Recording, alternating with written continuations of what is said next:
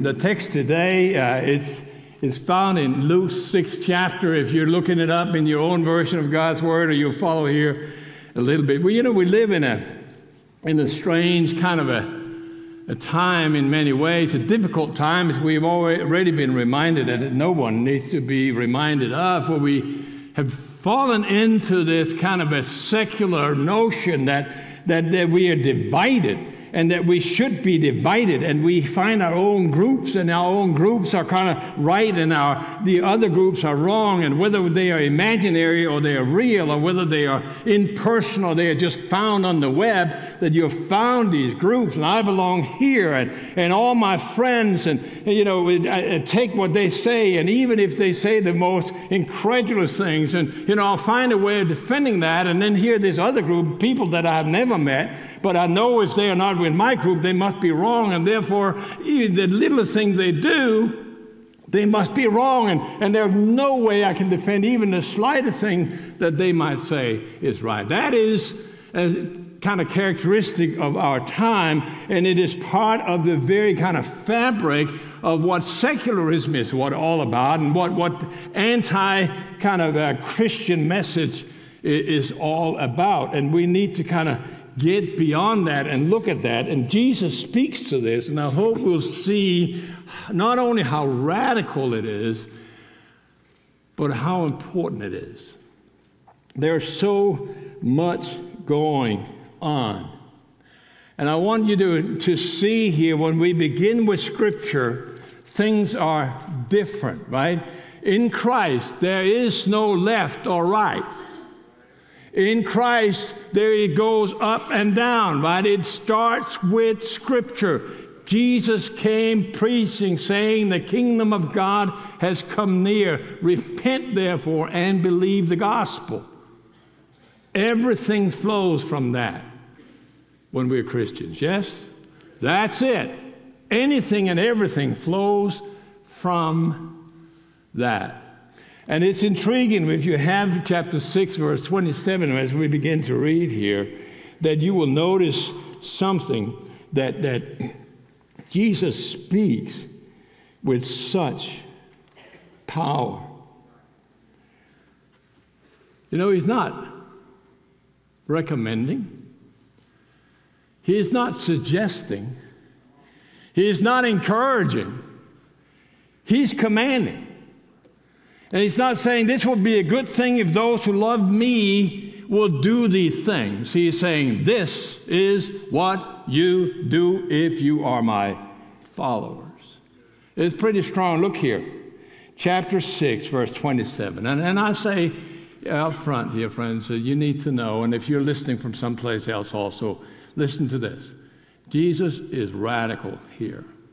This is a part of the Sermon on the Mount, if you will, probably a sermon he gave in different kind of context. In Matthew, it's clearly the Sermon on the Mount, and here's a different version. He's here speaking on a plain. It begins like this in verse 17. After coming down with them, he stood on a level place with a large crowd of his disciples and with a great number of people from all of Judea and Jerusalem and from the seacoast of Tyre and Sidon. And they all came to hear him, and then it starts with, like what we know, blessed are the poor, because the kingdom of God is there. Blessed are the peacemakers, and so on. They will be called sons of God. And you get down to verse 27. I say to you, Jesus speaks, to you who listen, love your enemies. Do what is good to those who hate you. Bless those who curse you. Pray for those who mistreat you. If anyone hits you on the cheek, offer the other also. And if anyone takes away your coat, don't hold back your shirt either. To everyone who asks you, and from someone who takes your things, don't ask for them back. Just as you want for others to do to you, do the same for them. If you love those who love you, what credit is that to you? Even the sinners, should I translate that the way it was meant, even the non-Christian love those who love them. If you do what is good to those who are good to you, what credit is that to you? Even people who don't know Jesus do that. Or here, even sinners do that. And if you lend to those from whom you expect to receive, what credit is that to you? Even sinners lend to sinners to be repaid in full. But love your enemies, do what is good, and lend expecting nothing in return. Then your reward will be great, and you will be children of the Most High. For He is gracious, even to the ungrateful and the evil. Be merciful, just as your Father is merciful. That's the text, friends. Straight from the lips of the one that we call our Lord.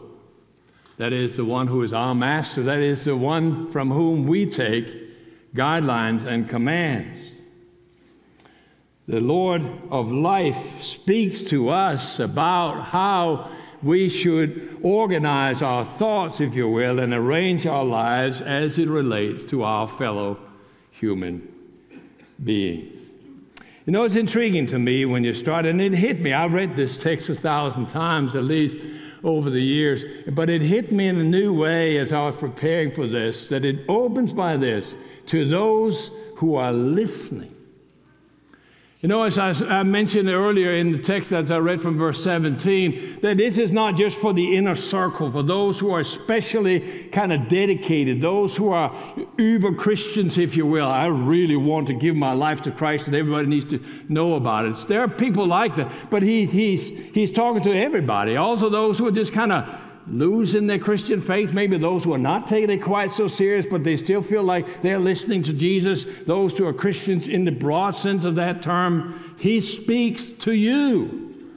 He's not just saying, this is for the very specially focused and those who love me, like clearly. This is for you all, you who listen to me. And it made me ask this question, and I hope you will too. Am I really, really listening to Jesus? Or am I just kind of saying it? What does it mean, really? It's kind of a strange thing. You know, the lines are kind of drawn here, right? Jesus is not giving us a picture of some kind of utopian reality that is going to be truth in paradise. Once we get to the other side, all of this will be true. No, that's not what he's doing. Some have tried to interpret it that way, but that's clearly not what he is doing. No matter how great the temptation is for us to kind of relegate this to the hyper-idealistic kind of ideas that this would be good, we should strive for that. We know we never get there, therefore it's not really our responsibility. We certainly can't be held responsible for it when we don't reach that goal. That's not what Jesus is doing. You know, our forefathers, and some of you may not know that, but you know, during Reformation, right, there was a radical Reformation going on also, and they were called the Anabaptists. They're our forefathers in the 1500s, right, and they were reading Scripture, and their big headline over their confession is, Jesus Christ is Lord. Whatever he says is what matters, and because of that, they got into conflict with the state church and other things, and to kind of shut down their testimony, they took them down to the river in Zurich in Switzerland, and they tied big rocks on their feet and threw them in the river and drowned them. And the reason I mention that in relationship to this is because heart-wrenching, incredible stories about how their wives were walking next to them and their families, and they kept encouraging, don't recant, you know, be faithful to Jesus, even as that happened. And I'm going, oh, wow.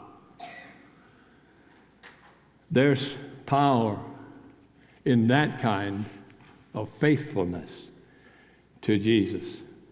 You know, it is. I'm not trying to say that that it is not pretty common, and we all fall into that this is radical talk. It's difficult for us to actually live up to what Jesus says. But friends, he's not putting it up there as an ideal that is unreachable. He's putting it up there as this is what I want from those who follow me. Although it's hard, it does not mean, of course, that kind of description of real radical love is not what should flow from the heart and from the lips and from the personalities of those who say, I am a follower of Jesus. I hope we hear this, friends. And we don't ever kind of mistake that for being better than someone else. It is simply an ethos that is different than the ethos that is in the world. That's why the church is called upon to be an alternative community. A community where everything looks different. Love looks different. Fellowship looks different. Forgiveness looks different. Togetherness looks different. Well, there's a different ethos. If you don't know what ethos mean in the ancient world, there were three things that mattered for someone who was speaking, right? Rhetoric, in other words, right? One is logos, which speaks to the rational argument. The other one was pathos, which speaks to kind of the heart engaging kind of emotional involvement in that. And the last is ethos, which was probably one of the most important things. It has to do with the credibility of the one speaking.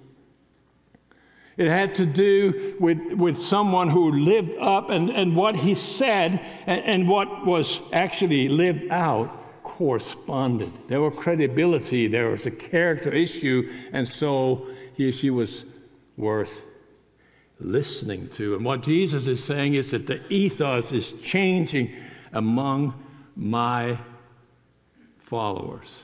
There's an ethos of the world that follows a certain set of guidelines and moral values, and there's an ethos among my followers that follows certain moral values and a different kind of guideline. So look back here, friends, and look at this here. More than anything else, what Jesus is saying is that there's a love that should dominate the Christian life. Even if Christians are hated, even if they are persecuted, even if they are cursed, even if they're mistreated, if they're beaten, if they're stolen and stripped of their rights, even as human beings because they're Christians. It happens so many places around the world. The answer is not to hit back, but to love back. And where do we get an example of that? Where do we see that modeled? Well, in no one less than God the Father himself. Look at verse 36. Be merciful, just as your Father is merciful. That's it. We know what it means to be treated not as we deserve, but with love. Where someone is coming back to us not with something they found in the drawer of revenge, but they pulled it from the drawer of love.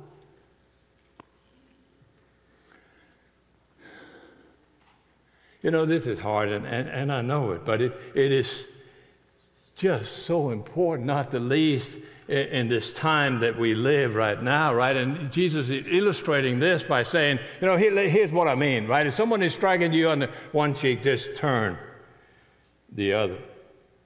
And I know there are a lot of people that think that's just idealistic nonsense. Nobody's going to do that. We live in the 20th century, not in the first century. But friends, even that notion, that even saying that, just shows that kind of response comes from the very attitude, the very ethos that Jesus is going up against here. He said, no, those who follow me, Something must change. It is a very task of love to transform enmity into friendship. That's where we see this. So let's go to the text and just look exactly at what the text actually says. Verse 27 goes with verses 32 and 33. Love your enemies, do good to those who hate you. If you only love those who love you, what good is that? Even non-Christians do that. People who follow a different kind of ethos do that. If you only do good toward those who do good to you, everybody is doing that. Even the non-Christians. In other words, you have lost your testimony. If you have nothing to give, nothing to say beyond what is just the most common thing. So Jesus says, if you are my follower, your response is different. And you know, it's even more incredible when you start looking at it. Because we start thinking, you know, our time is just different. Most of you think that way, right? I mean, we're the 21st century. We're not first century. And if you're honest, you're thinking, well, back in your head, well, it's not quite as advanced back then. Just be honest. That was not so. Let me just say this. And I want to quote from you from some of the writers from that, right? In the first century, the great empire power was the Greco-Roman world, right? And most people kind of held that worldview. Here's what one of their great writers, right, an orator called Lysias was saying. He said, I consider it as an unquestionable truth that you should do everything you can to oppose your enemies and everything to serve your friends.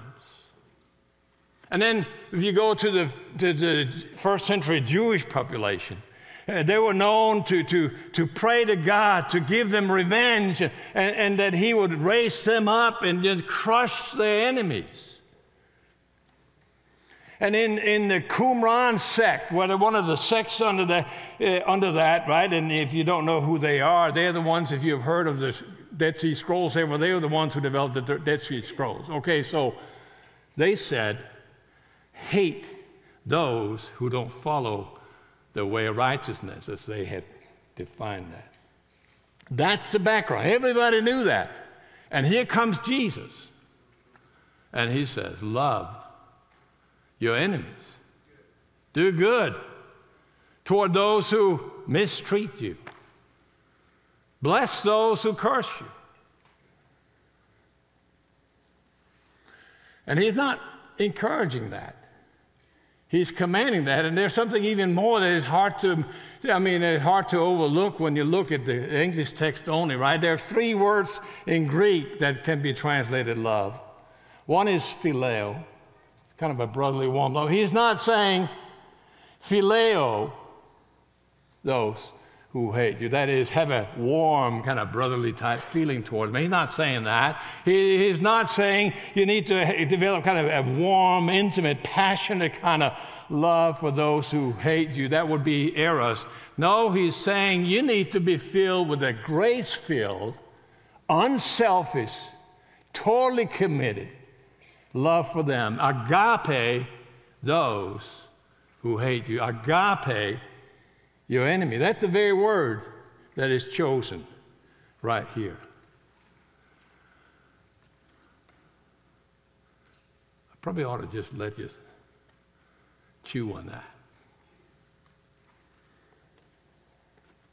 I was thinking, what can I find of contemporary or at least modern type examples of that? And there are many things probably that could be found as an example of that. And some will point to Mother Teresa or maybe other things.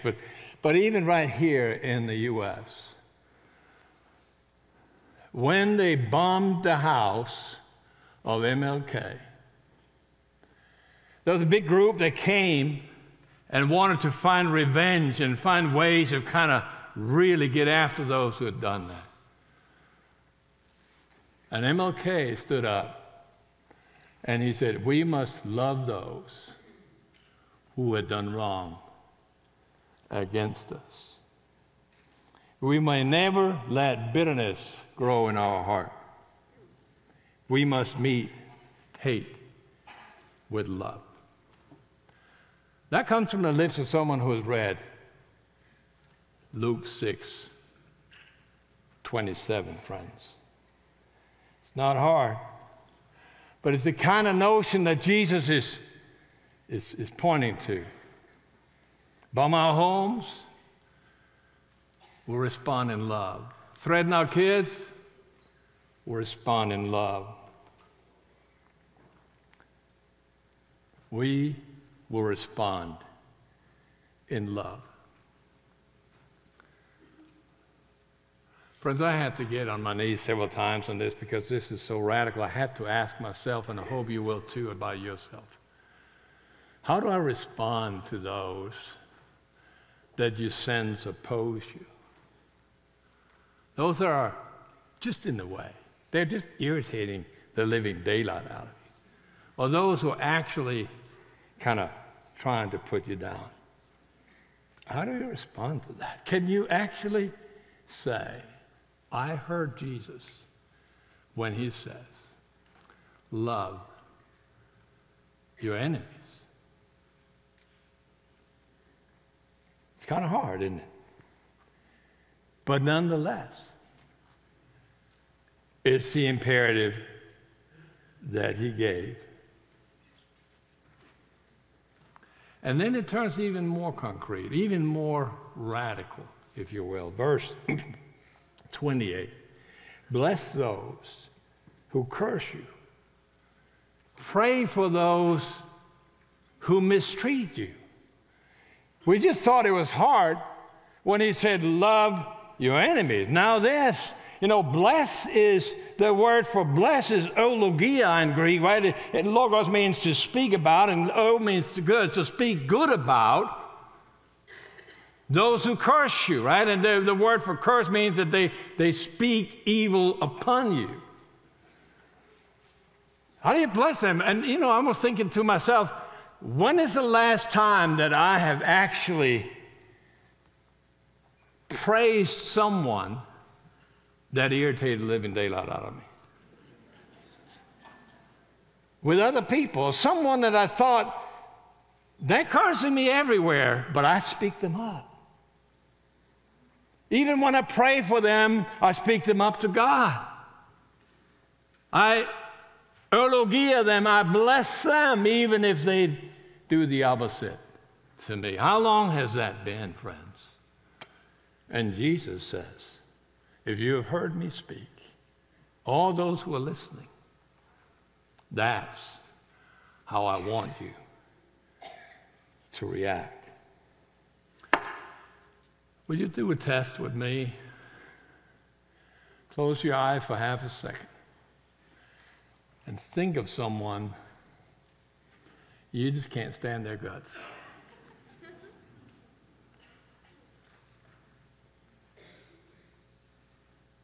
Now utter a prayer of praise about them to God.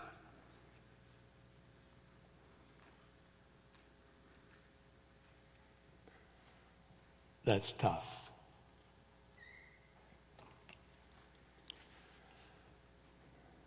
That's tough to intercede for people like that. And then he's tightening it even more. If someone strikes you on the cheek, and he's not talking about slapping here, that word means hit. And the word that we translate as cheek really means jawbone. So he's talking about someone hit you.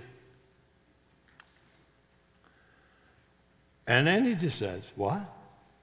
Turn the other cheek? I mean, nobody's doing that. That's just foolish good, isn't it? No, he's not really talking about just being dumb, foolish good. That's not what he's saying here. What he's saying is that if you want to live with the ethos that comes from Jesus Christ, you need to meet whatever comes your way with love. You may be exposed to all kinds of things that are wrong, all kinds of things that are not true, but you need to be ready to respond with love. And that may be some of the hardest thing that you can ever do. Instead of spending your time, how can I get back at that person? How can I find a way of doing a revenge thing? The question is, how can I win this person? Love them to love Jesus, me, and fellow men. You know, the Jews at the time of Jesus had found out, the rabbis and the scribes, that there were 613 laws that needed to be kept in the Old Testament. And because they had 613, that's the number, they now begin to debate which one is most important. If you fulfill this, there might be something over here going on. So they got into endless discussion about layering this, which was most important. And for Jesus, all of that is just complete, utter missing the point. It is not about how you can stretch God's regulations the most. It's not about how you can find a word that says exactly this or that. What it's about, Jesus says, that if you meet someone, always meet them with love. Love covers a multitude of sins, we know that, but love also wins people in the strongest way. Even if evil stares you in the eye, is what he's saying. Even if a hand of hate is slapping your cheek, meet that hand of hate with a peaceful gaze of love. Blessed are the peacemakers. They shall be called sons of God. Now, this is the message from Jesus Christ, God's Son. He's our example. He's our motivation. He's our model. And he shows his grace. Look at this here, right here. He is gracious even to the ungrateful and the evil. I heard someone say at one time, maybe my dad, I forgot, he has a lot of those kind of sayings. But he was saying, God gives us friends to push us forward till we reach our potential. But God gives us enemies that we will be pushed way beyond our potential and see what God might be able to do in our lives. That's a strong word, friends.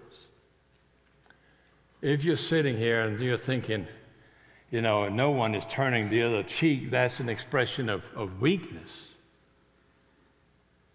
Friend, God's love is always stronger than human hate. Always stronger than human opposition. It is always the greatest that shows grace to the weakest.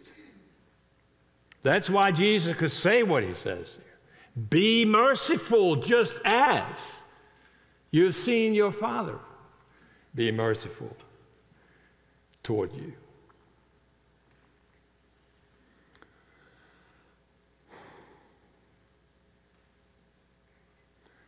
Maybe I could say it this way. Love and mercy just gives peace to the exhausted. Love and mercy brings encouragement to the downtrodden.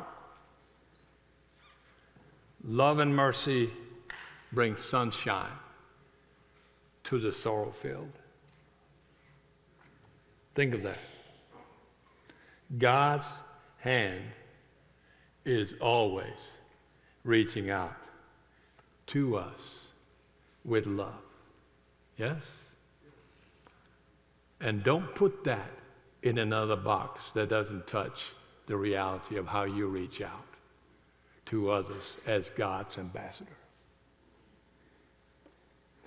It's where we are. The best medicine ever for the ailments of this world is God's grace to us that is represented through us to those around us.